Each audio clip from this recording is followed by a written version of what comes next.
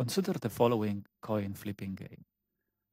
The game is played by flipping a coin multiple times.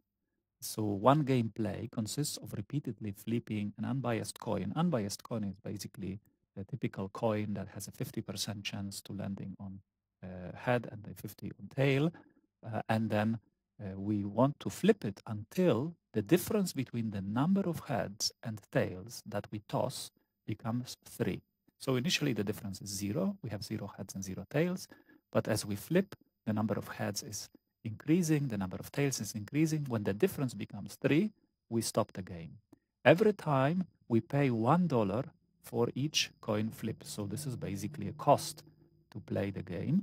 And we are not allowed to quit the game while we're playing it, right, until the difference becomes 3. And when the difference becomes 3, right, then the game ends and we receive $8 at the end.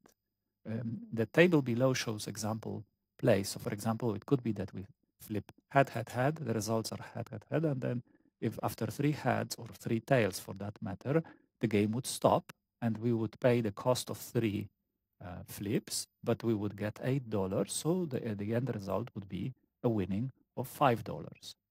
If it happens that we have tail, then head, and then 3 tails, right? Then, right, there is one tail, one head. So it's again the difference is 0, but after 3 times throwing tail, we would have the difference 3 more tails than heads. And so there's a total of 5 flips, and then we win $3. Why? Because we win 8 minus the number of flips. So that's 3, right? And then there is another evolution. You see there's more alternation here. Tail, head, head, tail, right? And after 4 flips, we're again back to difference 0. After 6 flips, again back to difference 0. After 8, still the difference is 0, 1, 0, the difference, and then 3 tails. And it happens that we have a total of 11 flips. And because of 11, the cost is 11, the profit is 8, or the revenue is 8. So 8 minus 11 is negative 3. So we lose $3. These are examples of the gameplay. So the question is, would you play this game? Is this a winning or a losing game for a person who's playing it, not for the casino, right?